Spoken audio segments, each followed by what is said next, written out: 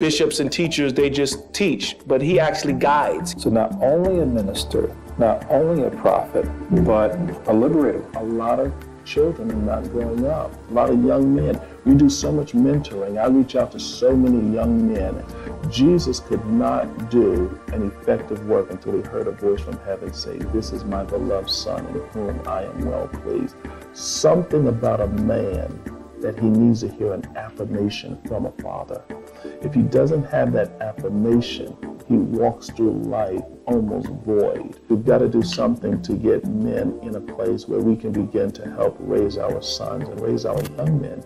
So there's a real need in our community to really try to help our own, because a mentor is in your life to help shorten the distance. You have the privilege of being mentored by Bishop Jordan some 13 years ago. The very first day, we sat around a huge round table.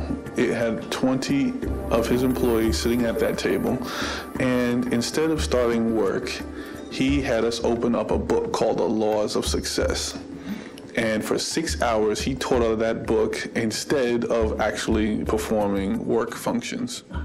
And he taught us principles that those things have actually bestilled within me to this day. As I learned to be around and grow with the bishop, I learned there was much I need to know about life.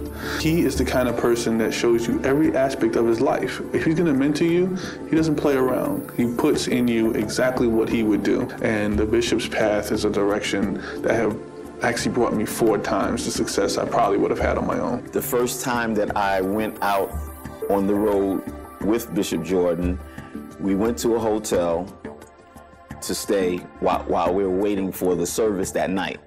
And the first thing Bishop Jordan said to me was, "Bobby, go in that room and look in the closets and see if any girls is in that closet." That took me back, that this man would actually go to the lengths of making sure that not only is his reputation protected, but his spirituality is protected. So that's what, gave me the unction to say, I definitely need to stay with this man, because he is truly a man of God, and he's truly one that can mentor me and teach me how to be a man, how to be a father. There were so many that were before me, like Reverend Ike, my mentor, who allowed me to stand on his shoulders, and he would always call me son. Even today, he would sit there and say, "Oh," I said, "I'm getting ready to be 50. He says, "Oh, you're such a baby." And so I'm looking for helping to shorten the distance for those that want the distance shortened.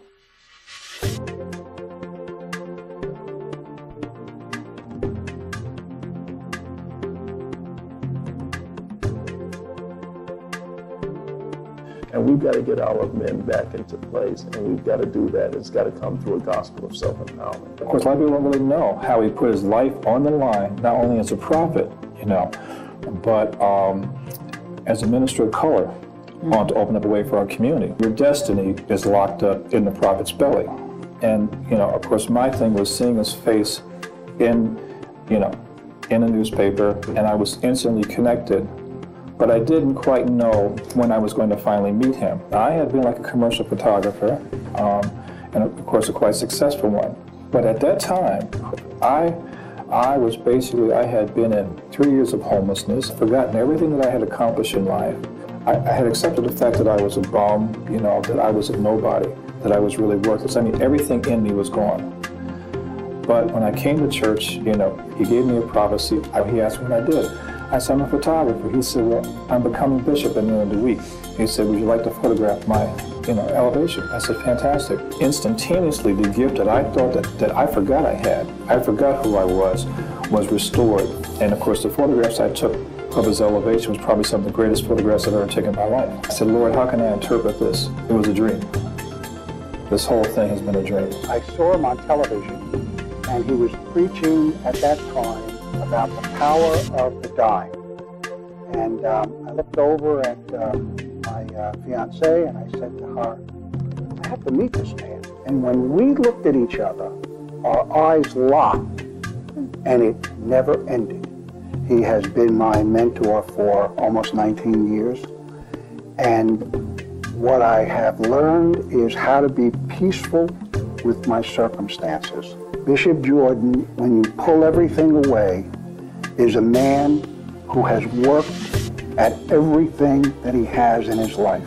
He's worked at his family, he's worked at his relationships, he's worked at his ministry, and it's all because of his consciousness, his spirituality, which he's worked over these years to develop and to give to those that know him. As a Caucasian gentleman, have you ever felt somewhat alienated from the culture from a religious standpoint? Years ago, while Pastor was speaking about liberation, I basically understood all he was trying to do was, because he does have a heart, he wants to help his people.